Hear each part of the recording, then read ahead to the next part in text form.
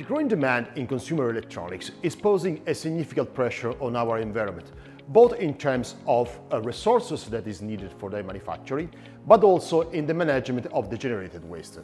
It is then evident that there is a need for rethinking the existing paradigm of consumer electronics to be able to generate a more sustainable economy and society. In Hypelignum,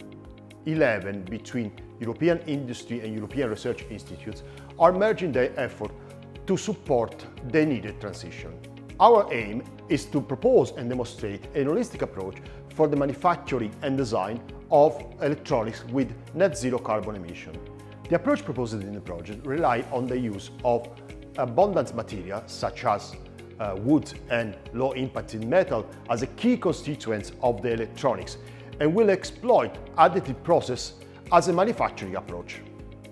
To accomplish its ambitious goal, the Hypelignum Consortium will have to achieve significant advances in several areas.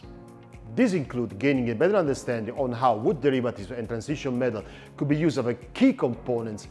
in the development of functional materials such as substrate and inks, improve the synthesis of bioderived molecules to be used in inks and functional coatings, developing new strategy for the additive processing of the developed material, designing and developing highly integrated and high energy efficient microelectronics component and sensing system, and finally, advance the use of sustainability analysis, for example, life cycle analysis, toxicology, leaching tests, biodegradability,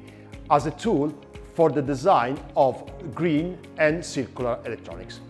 Please follow us on our website or on our LinkedIn channel for updates.